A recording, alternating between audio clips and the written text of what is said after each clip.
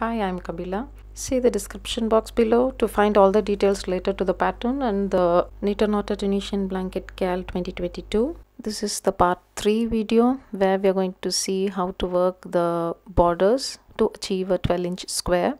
The borders are worked in the Tunisian honeycomb stitch pattern, which helps in controlling the curl and give you a flattened edge. I have worked 2 modules here. So here are the markers which I've used as row counters. This blue marker is the end of 2 modules. So after that I've worked 6 rows of Tunisian knit stitch. This should give me 10 inches as per our previous measurements. So we have to add up on the borders to get a 12-inch square. Just a reminder, whatever the numbers I'm mentioning here is for the light worsted yarn. So if you're working in a worsted weight yarn, you have to follow the numbers which is given in the brackets. Like the part 1 video, this is also a very basic video to help the beginners. Let's start with the honeycomb stitch pattern. So it's 1 simple stitch and 1 purl stitch. So we are going to keep on alternating the simple stitch and the purl stitch across the row. For the simple stitch, insert your hook under the front vertical bar, yarn over and pull up a loop and hold it on your hook. Now to the purl stitch, with the working yarn in front of your hook, insert your hook under the front vertical bar, yarn over and pull up a loop and hold it on your hook. So again, when you're continuing to work the simple stitch, make sure you're having your working yarn behind your hook. Otherwise it will be another purl stitch, because purl stitch is nothing but working the simple stitch by having the working yarn in front of the hook. I'm going to keep alternating these 2 stitches across the row. I'm placing a stitch marker at this row, which will help in counting the rows easily, so that we can repeat the same number of rows on the other side of the square.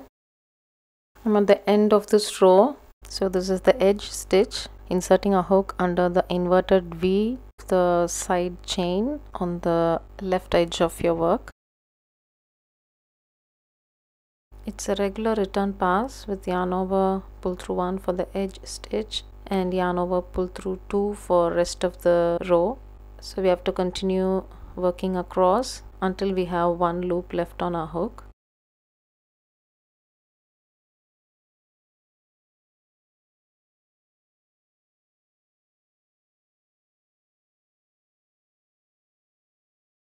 Now for the row 2 of the honeycomb stitch pattern, since we have started the previous row with the simple stitch, this one will start with the purl stitch and then the next one will be the simple stitch, then the purl stitch. So it will continue like that. You'll work a purl stitch on top of a simple stitch and a simple stitch on top of a purl stitch. So we are not only alternating them within the row but also across the rows. So at any time you're not going to work the same stitch next to each other or on top of each other. While doing the purl stitch, I'm very much used to do a yarn under rather than a yarn over.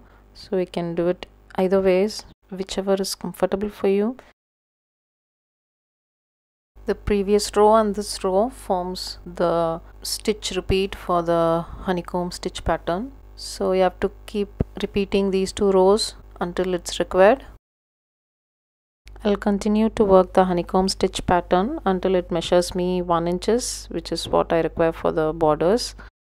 I've worked 5 rows of the honeycomb stitch pattern, which measures a little more than an inch, because after binding off that last row it will become an inch.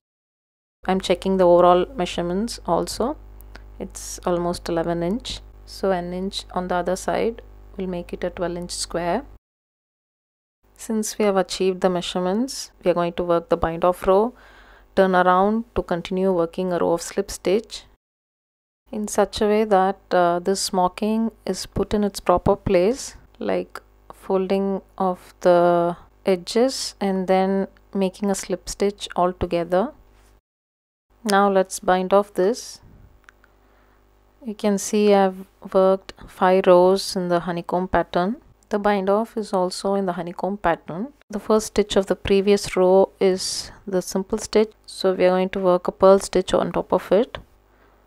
Instead of holding the loop on the hook, we are closing off the loop with a slip stitch. So we are not holding any loops on the hook, just we are working and then we are closing off with a slip stitch. So we are continuing to work the bind off row with the honeycomb pattern, that is by alternating the simple stitch and the purl stitch. I'll come back at the end of this row to show you how to work the other side of the square.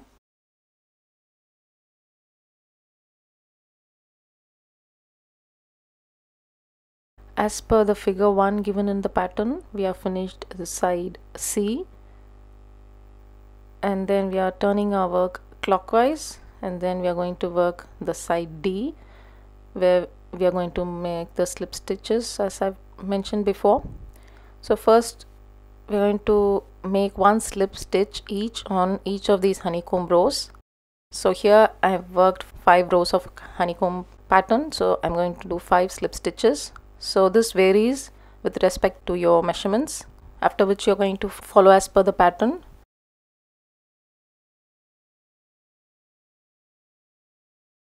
So I'm going to work 9 slip stitches.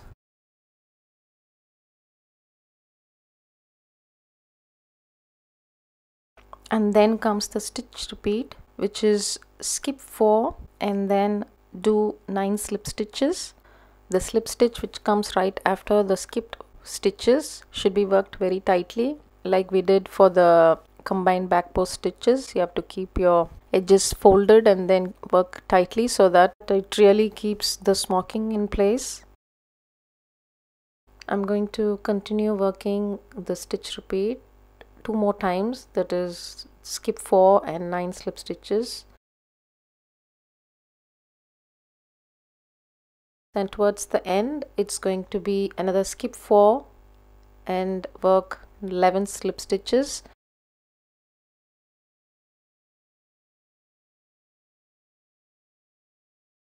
Which brings us to the end of this side D.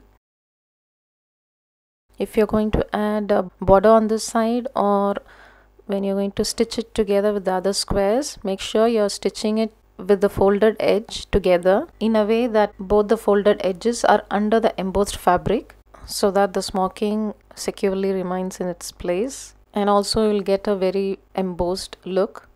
After finishing side D, we are turning our work clockwise so that we can start picking up stitches from the foundation row to work the honeycomb border on the side A. So I'm going to pick up 1 stitch each on this foundation chain. So we are not fastening off, we are just continuing our work.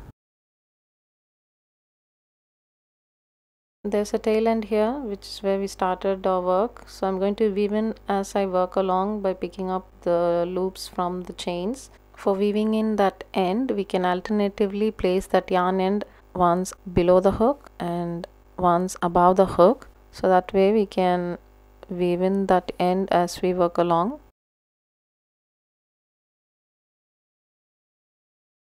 I'll continue to pick up the stitches across this row and then do a regular return pass, which makes a foundation row for the borders. We are working on the side A, so which is same as that of side C. So we are going to exactly repeat what we did for the side C, which is 5 rows of honeycomb stitch pattern. Now I'm going to bind off this in the pattern. That will bring us to the end of side A.